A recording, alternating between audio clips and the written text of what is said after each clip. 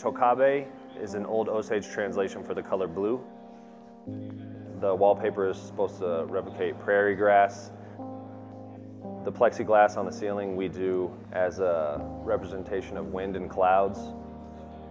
We wanted things that were important to all Native people to be important in this establishment.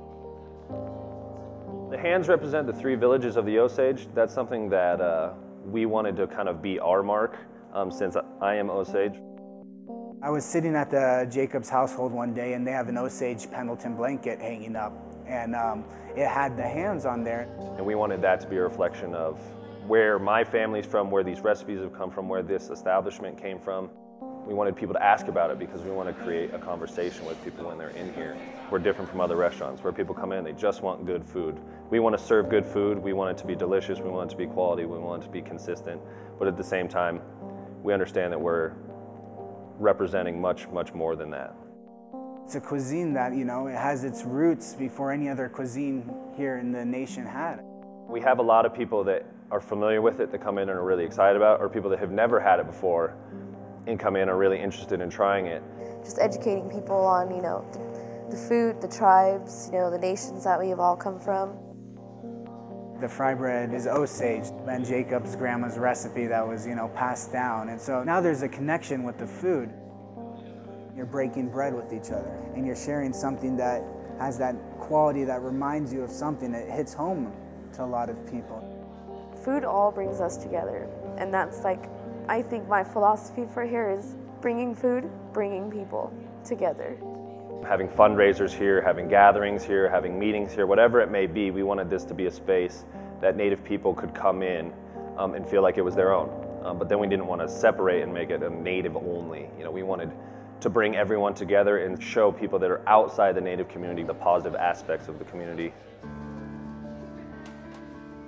Native people are starting to take the reins and create the future for themselves that is deserved. We understand that supporting one another is only going to help create those opportunities that are much needed, you know, for Indian people.